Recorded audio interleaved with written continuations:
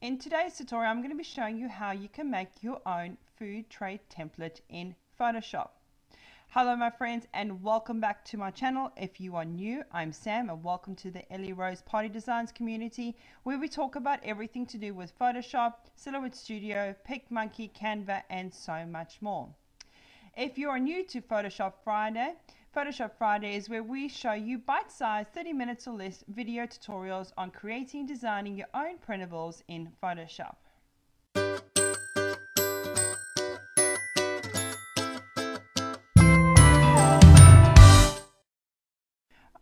Alright, to get started we need to open up our Photoshop. If you are new to Photoshop, you're welcome to check out my free mini e-course that I have. The link is down below.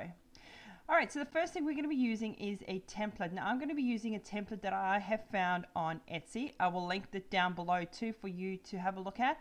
And I'm going to go with this one here, which I believe this is the mini one and this is the old-fashioned one. So I'm wanting this one here, okay?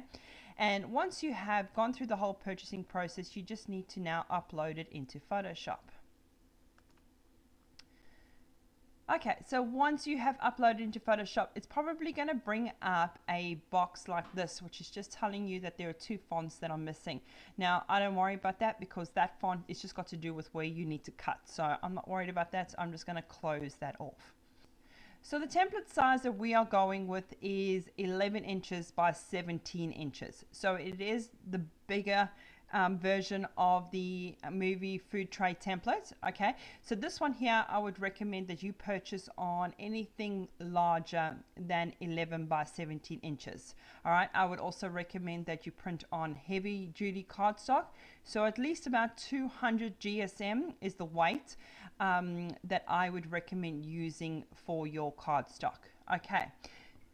Okay, so let's get started. So a few things now. This top part over here, all right, is actually what's going to be at the bottom of your tray. So it's up to you if you want to add pictures into it and clip art and wallpaper and that. I'm not going to do it, or actually I will do it just to show you, but it's not necessary because you're not going to see it, so it's a waste of ink almost. Okay, but I will definitely show you how you would go about doing that. All right, so now let's get, so this is the front part of your template. So the first thing I'm going to do is I'm pretty much just going to drag in a wallpaper that I'm going to be using on the entire thing. Alright, so how do we do that? Let's go over and collect our wallpaper. So I'm going to be doing a Halloween theme, okay? So these printables you'll find in my blog in the next coming weeks, so feel free to download that once they have been uploaded. Okay, I'm actually going to go with this one here. All right, I'm going to click and I'm going to drag you straight in and I'm going to release. Okay, another thing is I just want to suggest, let's just place that in there. All right, is these little guideline things here. I don't know, I think they might actually be off. So I'm just going to pop them out to the side because they're actually quite distracting, but I will leave that center one in there. Okay, but here is my clip art, so I'm just going to add you in there. Alright, I'm not going to make it any more bigger because I don't want my clip art to be too big. Alright, I'm just going to hit Control and T and I'm just going to make sure that it is slightly bit off of the canvas. That way I know it's definitely on the canvas. Okay, and then I'm just going to hit Enter. I'm then going to take that and I'm going to duplicate that and I'm just going to click and I'm going to drag you all the way to the top until I am happy with where it's going. Let's just try and match it up here.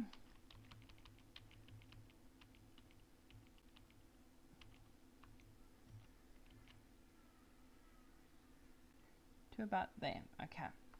What I'm going to do now is I'm going to take both of those two things and I'm going to click and I'm going to drag it to the very bottom of my template so that I've still got everything else showing up over here.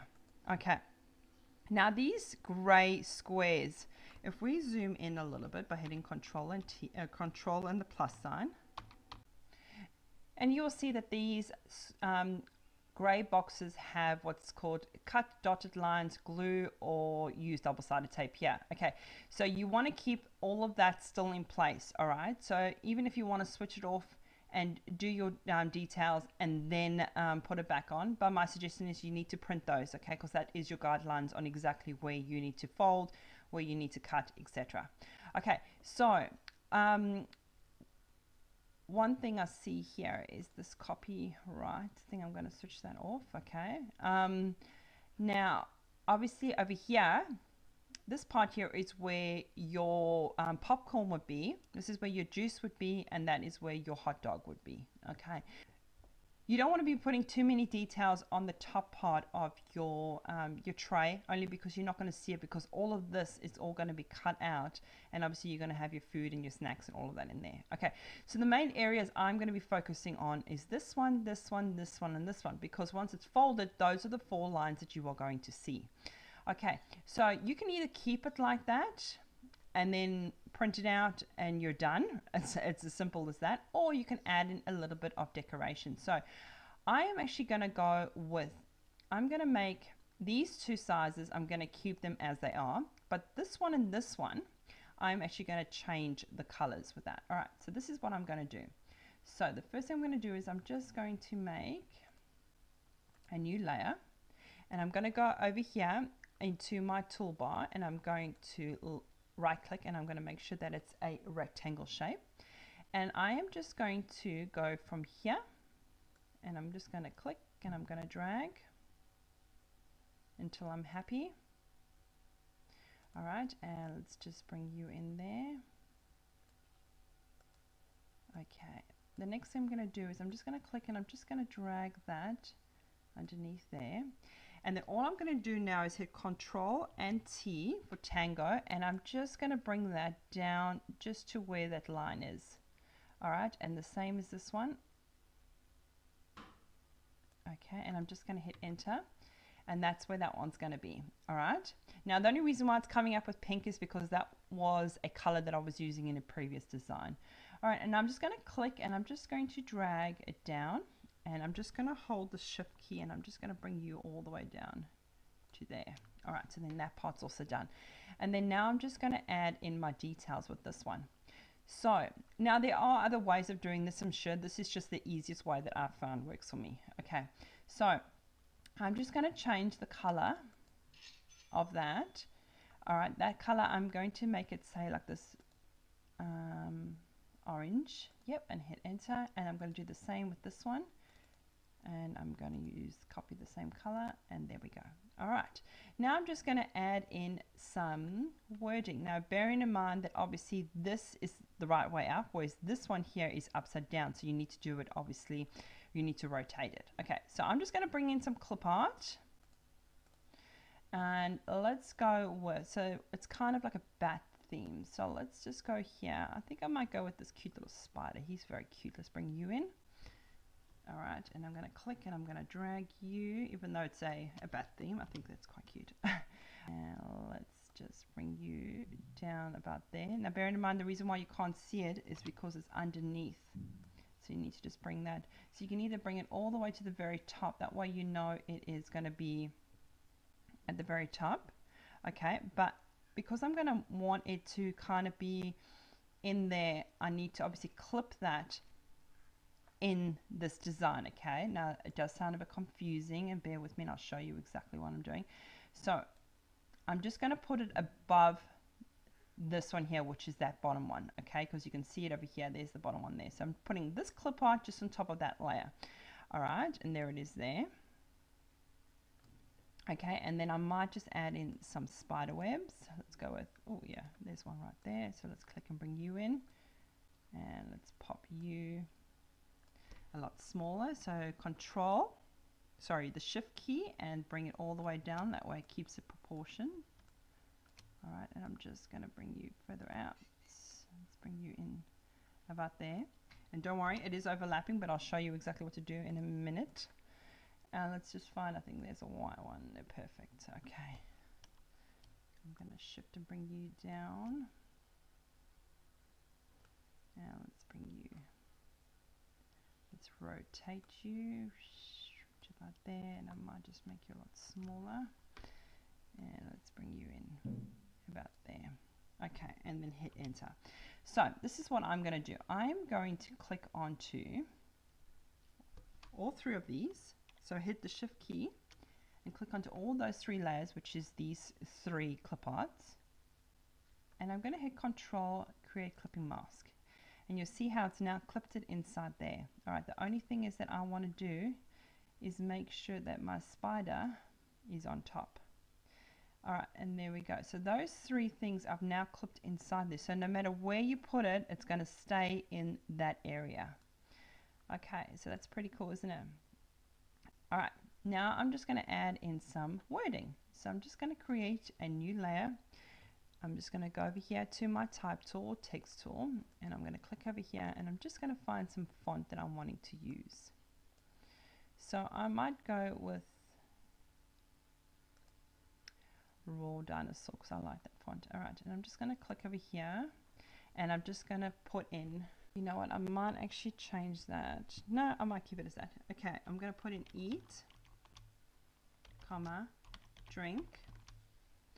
All right, as my layer. Now, obviously it's pink because that's the layer I've got it selected as, but we're not going to go with that color. So I am just going to pop in this color here. I'm going to highlight those. I'm going to make it like a purpley color.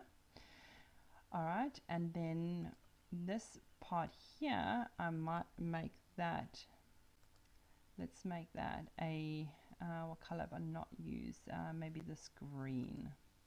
Yeah, perfect. Okay, and then what I'm going to do is I'm actually going to put a stroke, which is also like known as an offset, around my entire color, my entire font. Okay, and all I did was I clicked onto this FX sign and I went to stroke, and the color is going to keep it as white. If you don't want white, you can obviously change it to any color you want to, and I'm just going to reduce that to about, say about there. All right, and I'm also going to do a drop shadow. So I'm just going to click onto that while I've still got that there. And I'm just going to see, let's just make you further darker. And then I might just bring you in slightly. And the distance.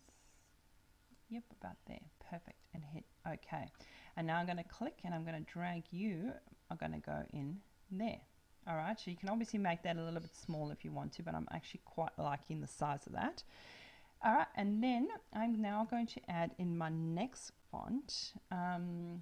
Let's go here, and I'm just going to go with, I did see this one here, Mammoth. All right, and I'm just going to, the color for this one, I want it just to be white. Okay, and it's going to be and B, and then the scary I want it in a different font. Okay, so all of this here, actually no, it's fine with that. All right, I'm just going to go here to the FX sign, and I'm just wanting to do a drop shadow on that one too. Okay, yep, I'm happy with that. Bring that down, and that's going to go over here, but I'm going to hit Control and T, and I'm just going to make that a lot more smaller. And let's just bring you in about, say, there. And then I'm just going to add in, so eat, drink, and be scary is what I want. Okay, so I'm just going to go over here, and I'm just going to type in another one, and I'm going to keep that the same as what it was, which was this raw one. I like that one. Okay, and that one I'm going to keep it as white too. So this one here, I'm wanting it to be big letters, so scary. Like that. Okay, I'm then going to make sure that I've obviously got that layer selected, and I'm just going to do a drop shadow on you too. All right, happy with that. So let's just bring you in there, and I might just make you just a tad bit smaller. You know what, I might actually change the color. I'm thinking I might change the color of that one. Let's change it to black. Okay, and then I might just do an offset, a white offset around it, just to make it stand out a bit. Okay, I'm happy with that. And be scary. Perfect. There we go. That's all I really want. And then now I need to do the same thing on this side here. So you can either copy the exact font and then put it in here, or you can change it and do something else, but I'm just going to go with the same thing. So all I'm going to do is I'm going to highlight pretty much everything that was in that area, which is all of that. I'm going to click and I'm going to duplicate that. Okay, and then there it is there. So it says copy, that's why you know it is a duplicate. And now I'm going to click and I'm going to drag that to underneath here. Okay, so now it is actually underneath this top one here. All right, and then all I'm going to do is click off of the canvas, and you'll notice that it's all over here. All right, so I'm just going to where are we? Okay, there. Sorry, I shouldn't have unticked it. There we go. There, and I'm just going to highlight them all. So we've got them all highlighted. All right, I'm just going to drag you up here. Okay, and then going to swivel you right around until I'm happy about there. And we're going to click and we're going to pop you in place to about, say, there. Let's just move you up. Okay, I'm going to hit enter, but this is what I'm going to do. Obviously those things here, because it's not obviously clipped in there, so these three things here, I'm going to right click and I'm going to create a clipping mask, and it's now inside there. Okay, and that, my friend, is pretty much it. So you can do this, of course, like I say, with all my designs for any theme. As long as you've got the templates, you can do this for any theme. All right. Okay, so obviously once when you finish designing it, we want to save this template, and we also want to get it ready to be printed. Now, remembering that this is 11 by 17 inch printable, so it is a little bit more bigger than a standard size that you would print in your home printer. So to save this as a PDF, which is what I would recommend you do, I would go over here to layers and scroll all the way down until you get to flatten image. And what will happen is that all of these layers in the window panel is going to become one layer. So we're just going to flatten it and hit OK, and it's now become one layer. I'm then going to go File, Save As, and then you would save your template as a PDF file. Okay, and then obviously changing whatever the wording is. So I'm just going to put here Halloween, if I can spell properly, Halloween movie food tray template. Okay, and hit save. It's going to pop up a box. I would untick and hit save. Okay, and then once it's saved that, my next suggestion would be to resave your design as a PSD file. Okay, so the first thing I would do is ungroup all of those layers by hitting the previous action we did. Okay, and if that's, you can find that in your history bar. If you don't have that history icon, just go over here to Windows and select history. Okay, so now I have all my layers back. All right, please remember to always get your layers back before you obviously save it as a PSD file. All right, now if this is something that I am going to be using ongoing, I would actually have all of these designs in a one folder. Okay, so I would actually click all of my designs from there to there. I would make a folder and write Halloween. All right, and then that way you can obviously untick that and you can start off with your next design. All right, now that I've got that all grouped together, I'm just going to go File, Save As, find it wherever it is that you want to save it. Make sure you've changed it back to a PSD file. Okay, PSD file, and hit save. All right, so once you've saved it as a PDF file, it's going to automatically revert back to a PDF file. So always remember to hit PSD, which is a Photoshop file, and hit save. Okay, now I've already done that, so I'm not going to do that.